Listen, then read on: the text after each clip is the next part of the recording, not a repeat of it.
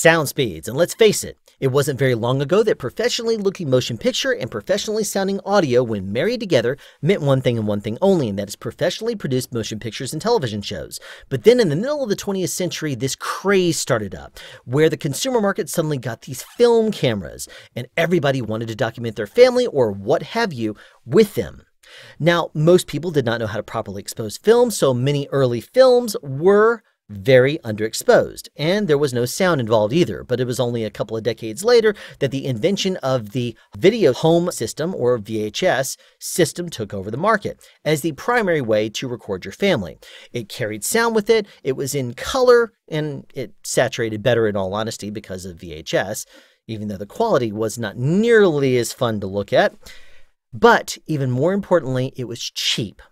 Now, yes, there was Betamax, and yes, there were other formats like 8mm video and even high 8 SVHS as time went on. But then the consumer market got more and more greedy, and they started to want more and more things. And it didn't take very long for this little movie called The Blair Witch Project to blow everything out of proportion and invent basically reality television. So motion picture and television was not all that was on TV anymore. And after that, everybody wanted to be a reality TV star. Maybe not everybody. But then it didn't take very much longer before new media like YouTube suddenly popped up, and everybody decided they wanted to do vlogging and become their star in their own show. By this time, consumer markets started to get digital formats like Mini DV and even DVC Pro, and the prices for those were not outrageous, all things considered.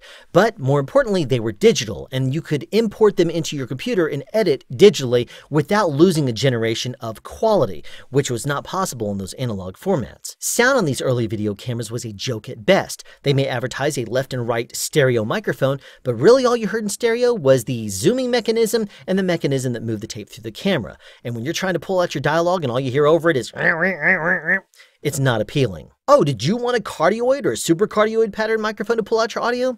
Forget about it. Your best option might be to get some sort of a handheld microphone from Radio Shack and plug it into your microphone input on your camera. That's going to probably sound like garbage, if not because of the sound quality, because of the handling noise. Cameras got smaller and smaller, and suddenly the term HD started flooding the market, as did 720p and I and 1080p and I. And then those formats started showing up on smartphones. Where's the microphone on this thing? I mean, it is not even hardly a thought on this camera at all. They like bragging about having full HD and now 4K, but where is the audio coming in on this high definition stereo audio microphone? Let's bring this all together. I'm going to do a vlog now. Okay, let's at least do this the right way. I don't care what IGTV says, do it horizontal. But then now I'm covering up my microphone. But then not like it really matters, because microphones on these cameras are an afterthought. And on that note, it's going to sound like garbage no matter what you do, unless you get yourself some sort of a video microphone to go along with your camera. Absolutely, you can plug up your microphone directly to your smartphone via the 1/8 inch or 3.5mm input, provided your phone has one. But I'm not going to poke fun at any particular manufacturers. Let's just say we live in the era of convenience, simplicity. People don't want to plug up a microphone here and hold it with one hand while holding a microphone with another. You could get a lavalier microphone, but then what wireless system do you get for it? Spend $200 or $300, all the way up to a couple of $1,000 just to get audio for a camera like this. Let's say you're going DSLR or camcorder. By then, okay, you can still spend all that money if you really want to, but what if I told you for vlogging there's a much simpler option? And believe me when I say, it's a lot nicer on the wallet. There are many video microphones out there flooding the market for your smartphone or DSLR camera. Cheap microphones can be sent from China for $20, and those are going to make your audio on your camera sound better if you can figure out a way to attach it. Or you could go the Rode VideoMic Pro route and spend $250 and say, well, this microphone's got to sound better. But what if I told you I turned down reviews for most of those products because none of them to me sounded the way I would want my videos to sound? Let me introduce you to one that as soon as I heard about it, I reached out to the company and said, would you please send me one? And in exchange for a fair review, I would love to keep it and use it ongoing on this channel. Let me introduce you to the Deity V-mic D3. Booyah! I don't do unboxing videos, but this is what the box looks like if you were to want to buy it in a store. Now, What I will show you is what the box contains, and that is the microphone, the windscreen, the Rycote brand Envision Lyres, and a battery that goes on the inside powering the microphone. But don't let me forget the curly coil TRS to TRS 1/8 inch or 3.5 millimeter to 3.5 millimeter or 1/8 inch cable. Let's talk about the build quality. It is a very, very sturdy microphone, entirely made of aluminum with exception of the button on the back. And this right here is a little compartment for the battery, and you have to click it in order to remove the battery compartment door, and then you can stick inside the battery, which will then require you to click the outside compartment back around it. And notice I didn't do it right, so there it goes. Now it's actually clicked in place correctly. In order to turn it on, you have to press and hold the button on the back. Now it's ready to go, and if you use an alkaline battery, it can last about 150 hours. If you use a lithium AAA battery, it's going to last closer to 200. The design is very simple. There is no switches, there is no anything aside from the battery compartment door and where you plug in the TRS cable into the microphone itself. Now this means that it is ready to be plugged into your smartphone or your DSLR, what have you. Well, once you add the windscreen and the Lyre shock mount. If you're not familiar with the Rycote Envision Lyre shock mounts, you'll want to be. They're considered virtually indestructible, and they certainly know how to take a lot of damage. You can practically destroy them, at least so you think, but they simply spring back, and all you have to do is just kind of coax them back into play. And if you happen to somehow damage the bows and you want to get them replaced, then all you need to do is take an Allen key to them right there, and you can replace them very inexpensively directly with replacements from Rycote. Now, this comes standard with the V-mic D3. And I want to point out a couple of things regarding this shock mount. You see how it's a little wonky because I tortured it, but it is back to normal. At the bottom, it has a cold shoe with a back and forth little slider doodad that if you attach to a cold shoe, you can either put the microphone more forward or slide it back. And then you can lock it in place right there, and that thing's not going to be moving very much at all. If you don't want to use it with this cold shoe mount, you do have the option of using the thread at the bottom, which is a 1/4 inch 20 thread. And you could simply connect up something like this little gripping arm and easily attach it to something. This looks like a cheap, standard foamy windscreen with exception of the Deity logo on there. But it actually has a really cool feature built into it, the cutout. This is specifically designed to fit over the interference tube of the microphone and fit snugly onto the Lyre shock mount. That makes it go a little bit more low profile mode so that if you notice right here is where the windscreen meets the interference tube at the Lyre shock mount, and on the other side, very, very close to the Lyres itself is where you would plug in the output cable. Now, that doesn't waste any space at all. It's extremely low profile, which personally I like. I did say that this is an interference tube, but that would indicate that it is a shotgun microphone. It's actually a supercardioid pattern microphone. It just looks like a shotgun. And there's some cool design features to this in addition to what I've already mentioned. This right here will automatically turn on when you plug it into something like a smartphone. Now, it will also detect and work with pretty much any type of device you plug it up to, provided it's a standard TRS connector. Now, another cool feature about it is if you plug it up, the light will automatically come on, meaning that it's ready to go. And when you unplug that, it will actually turn itself off after a couple minutes. So this microphone itself is actually going to conserve battery power pretty well for you. Now you may be asking, how is this going to make vlogging easier for me? I mean, I still have to hold things in both hands, right?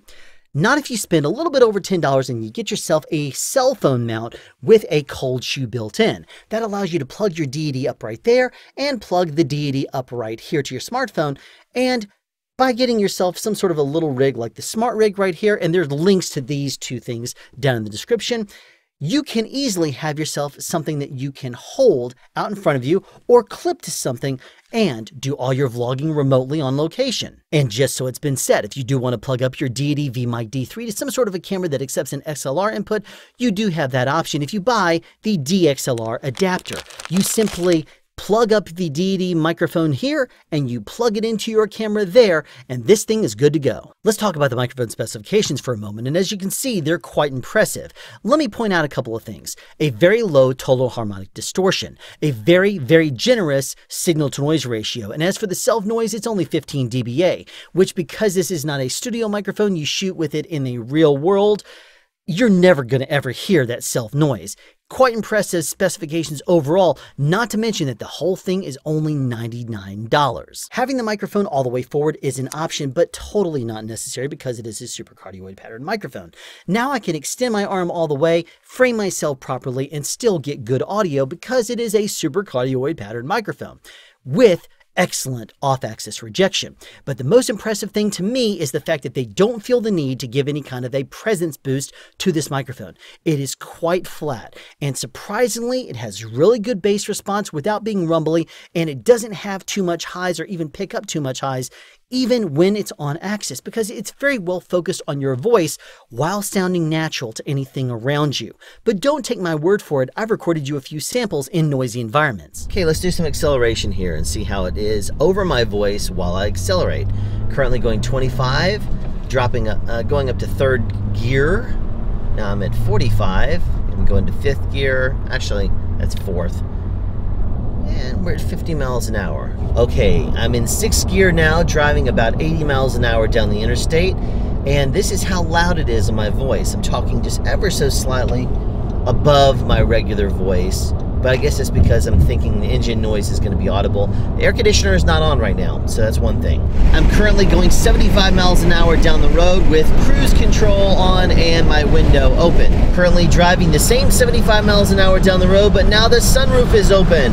Now my sunroof and my side window are both open, which is a situation you would never really want to record in. At least my air conditioning's not on. There are leaf blowers all over the place, currently behind me and in front of me. You gotta love these locations they pick out for us.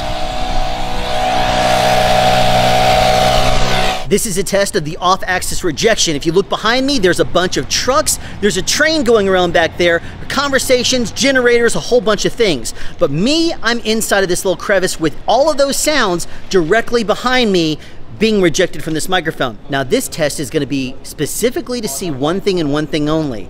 Voices that are directly behind you, are you going to be able to reject those out with the Deity? And right now, I'm not talking loud, I'm talking at about a regular voice, and directly behind the microphone right now is someone right there and another person right there, which that probably went completely off axis and crazy, but you get an idea of where I'm going from. There's a lot of noises back there and there's a conversation directly behind me, and we'll see how well it does. There's light wind right now and there's a whole bunch of people driving around behind me. We're gonna see how well this microphone sounds getting my voice in all of this craziness right now. Is my voice being picked up by the microphone, or is it blending into the background? Because remember, this microphone is not presence boosted very much. It is very, very flat, which is what I personally like, but is it actually cutting through the mix, so to speak? This is one of the worst environments I could possibly record in because directly behind me, there is an air conditioning unit.